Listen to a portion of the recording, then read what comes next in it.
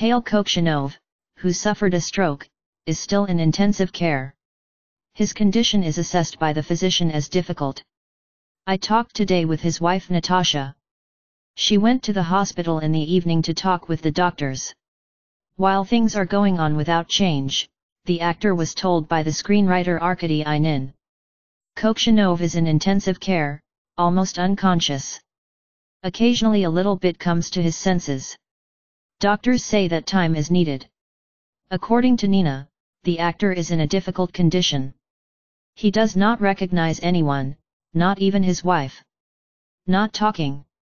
But doctors say that we must hope and wait, the filmmaker said.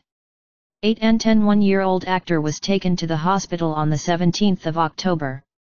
He was placed in the intensive care unit of the First City Hospital. Kokshenov was diagnosed with a stroke.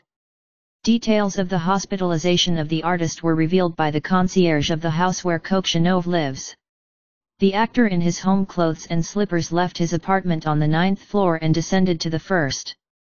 At the same time, Kokshenov was in an inadequate state and could not explain anything.